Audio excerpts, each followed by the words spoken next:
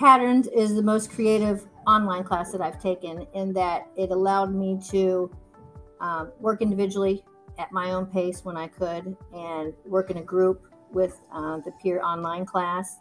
And it gave me an opportunity to try things out with my peer group, and then try it out with my class, and then come back to the whole group class online and discuss what went well, what didn't go well. And then I got suggestions from other people as to what I could do next, and I really appreciate that. Patterns was a very fun online class. It was all about what I was already teaching, so it was totally relevant to me, so I totally enjoyed the class because of that. The lessons were engaging, and I learned a lot from them because there were so many different parts. Part of the class was reading, and then there was a test at the end, or they wouldn't call it a test, they'd call it a checkpoint, something like that. I liked the individual tasks because it was all about how I think, and I like to kind of be challenged, and I like to show math work. I like to make sure that I still know what I'm doing and I'm competent in all the areas. After you submitted everything, peers could go back and comment about what you wrote, like, oh, I never tried that, I should try that, or what you could try is, and then they would give me advice as to how I could do something going forward. Another person that I know, she's like, I didn't do it that way, I did it this way. And I'm like, oh, okay. But that helped me, because then I could say, like when I'm teaching the kids, I do it this way, however, Mr. Long does it this way, and he's 30 years younger than me, so his ways are different.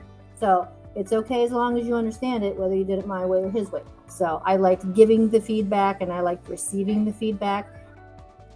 There was meeting Mr. Mendoza outside of class and having a one-on-one about progress in the class, and if I was struggling or what I'd like to do more, and how he could help me engage my students. Stephen was awesome. He was awesome in the teaching part and the one-on-one part and the motivating part. And I thought, if I was ever to teach a class, I would like to emulate him.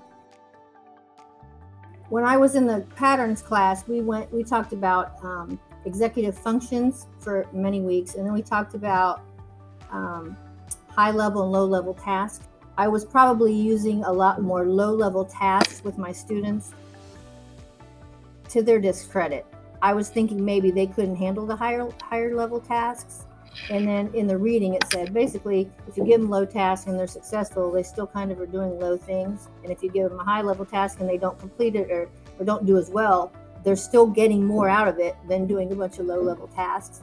So I took that immediately to my classroom, and I found that they love the challenge more than I figured they would. So they really have been successful in here, showing the different kinds of executive skills that we've been working on, and showing me that they have higher level tasks that they can complete either alone or as a team. So I really liked the vocabulary that went along with the patterns course, and I liked how I could take it to my own classroom and immediately start using it.